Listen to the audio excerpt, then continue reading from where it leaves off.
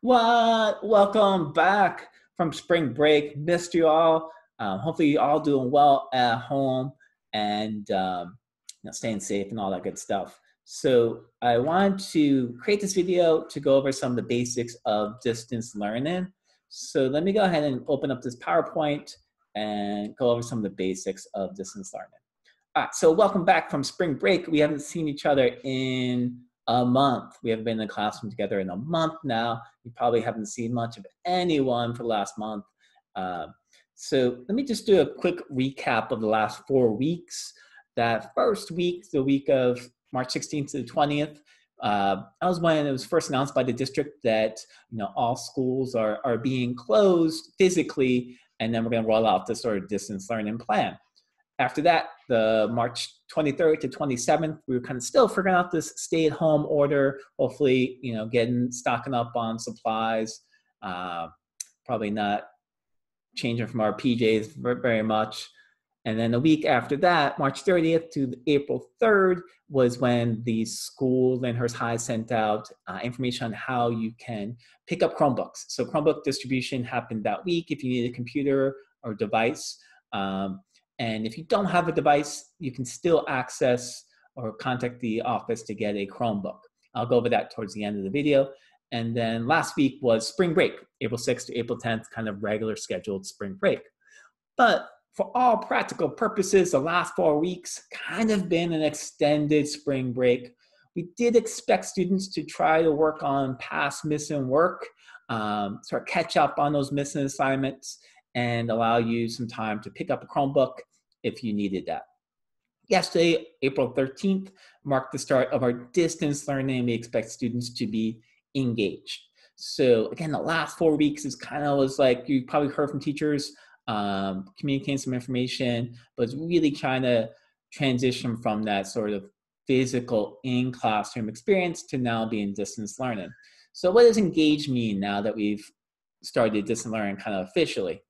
Engage for distance learning means you're checking Google Classroom and email daily, that you're completing any work posted by your teachers, and you're contacting your teacher if you're confused or have questions or kind of just lost in general and need some direction. Now, we realize school is more than just academics, so the school district has continued to deliver meals. So if you haven't received these communications from the district, it is on the website a schedule of where you can pick up meals on a kind of daily basis, almost daily basis. So the Marysville Joint Unified School District website has this calendar, but here it is for you. So the district is giving out 2 lunches and 2 breakfasts every Monday, Wednesday, and Friday, and to drive up or sort of mobile delivery service. So you just kind of drive up in a car, and they would have all the sort of package ready to go. You can pick it up at a school. Now, Lyndhurst High is not one of the pickup sites, but Johnson Park Elementary is.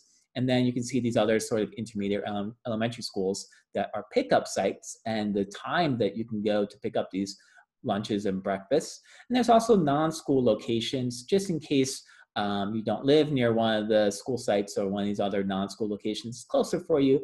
And again, each one has a pickup time. So do check out the district website for that. They also have this calendar and information available in Spanish. Also on the Marysville Joint Unified School District website, there's a continuity of learning plan. So they have a frequently asked questions. So this is kind of a shorter document, still like 2 or 3 pages. And continuity just means continuation. So how is sort of school can continue, but now in a sort of like distance learning mode? And it ranges from questions about if you have like an individualized educational plan, or you receive some sort of services or counseling, has sort of these answers to these frequently asked questions or FAQs. So I'd encourage you to check out that document if you're not sure about something or have a very specific question. That's one way to get information. And this is just a screenshot of some of those questions. And then the other main resource other than the district website that you should be using is Google Classroom. So all your teachers should have a Google Classroom set up. And that's going to be the main way for your teachers to kind of communicate with you.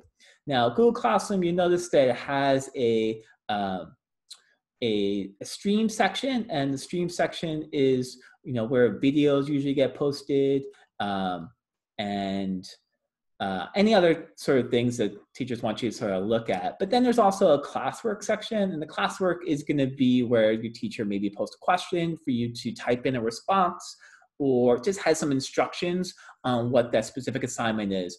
And your teacher can also give you feedback through Google Classroom on the sort of classwork tab. So do check out Google Classroom. And again, there's just different tabs at the top in terms of the stream kind of videos and other announcements. And then the classwork, which would be more specific, either instructions or actual assignments that are posted. For my classroom, for our classroom, whether it be general science or Live in Earth, I have past worksheets on the stream portion of the website. So if you do need an electronic version of any of previous work or homework assignments, I do have them here. And then I'm posting new classwork now that we're starting distance learning in the classwork tab. All right, hopefully that sort of all makes sense and you kind of understand Google Classroom. Now, submitting work. Kind of two main ways to submit work. One is email on it. So whether it be a picture you take with your phone, or a screenshot you take, or maybe it's just a saved Word document, or maybe you have a scanner at home and you scan some work, you can email it to any of your teachers. So you can do that through Aries or just do it through Gmail, is email on it. Another way is to share it. So if your teacher does post a doc on Google Classroom, you make a copy of it, you type in your answers, and then you just share it with your teacher. In the upper right-hand side, there's a share button, and you just type in the teacher's email address, and then they have access to it, and they can comment on the document electronically. The other ways you can do it, here at the bottom, I have directly on Google Classroom. So in that classwork section of Google Classroom, there may be a question, and you can type in a response to that question in a sort of box right there on Google Classroom. Your teacher has access to that and grade it and give you feedback. Here's just a little more details on submitting the work. So if there is a document posted by the teacher, like a Google Doc, you can open it in Google Docs, but you want to make a copy of it so you have it in your drive, and then you can type it in, your specific answers, put your name on it, and then you would either just share it or email it to your teacher.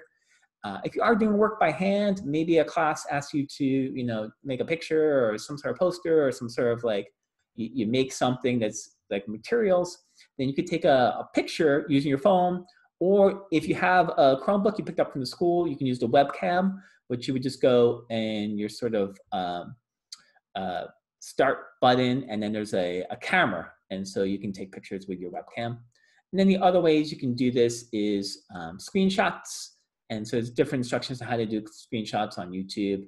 And you can also use your phone. If you're using your phone, once you take a picture of something, you can click on the picture and either email it, or you can even set up a text message to an email address. It doesn't have to be a phone number. You can text to an email address. Or when you click on the picture, sometimes it'll have upload to Google Drive, and that will save the document in Google Drive, and you can share it with your teacher. All right, hopefully that made sense. Again, any questions, you just let me know. Resources. So again, school is more than just academics, and we realize that students, get food from school and other services that are so important for your development and health. So the school, Lyndhurst High, the main office is open Mondays through Thursdays from 8 a.m. to noon. So that would be available by phone call. Now, if you did need to go in person, again, call first to sort of set that up if you need a Chromebook, or you just have any other questions. Maybe you're having issues with getting a Wi-Fi or something like that. They can give you some information about that. Also counseling, our counselors are still working. So our counselors will be available either via phone or text or email or video conferencing. So I would just say email your counselor. If you're not sure your counselor is, a teacher can look it up for you and get you that email address real easily. And then if you need access to something like 24/7, these are stressful times, and a lot is being asked of you from your family and the school and probably other sources. So if you do need help, Sutter Yuba Behavioral Health Access Center is available 24 hours a day, 7 days a week, and you would just call this phone number listed here, 888-923-3800. If you do need any sort of other counseling from a mental health professional. So these are all sort of resources you can do. You're not in this alone. Kind of just a quick recap is we do expect students now to be engaged, which means checking email and Google Classroom on a daily basis and submitting work. Now, we do understand that a lot is being asked of you in these sort of extenuating, really unique times we're in right now. So we are totally understanding and supportive, and realize that your family, your health is the sort of priority. And that if you're sort of a little bit behind on work or you miss an assignment or need extension, you just communicate with teachers, and we're understanding, empathetic people, and we understand that, again, these are sort of unique times. So don't feel like pressure. You have to get the work in every day and you missed a day. Oh my God, what's going to happen? Just communicate with your teacher, be open, and we're totally understanding. Our job is to support you and, help you, complete the work. Now you may say, hey, why even do the work? Well, this is a great way for you guys to bring up your grade. And obviously you'll be taking math, next level math, or maybe a lot of you taking chemistry next year, or just you don't want to develop bad habits. So whatever it is, we want to make sure you're ready for next year and that you can get credits this semester by keeping up on the work. Really, all the work you can be doing is just going to improve your grade. So even if you're like, why do it? I already have an F. Well, that's the best incentive to do it, because you can bring that up pretty easily by submitting work right now over the next month and a half or so. So any questions, definitely email me or send a message through Aries. And it is spring, so hopefully you're getting out there in nature, maybe spending some quality time with your fam. Here's me and my daughter. We go out on sort of daily walks together, and been seeing some goslings, some baby geese, some turtles and stuff. So stay healthy, stay safe. Any questions, let us know. We're here for you. Again, miss you guys, and hopefully you and your family are holding up okay. All right. Thank you so much. Take care, everyone.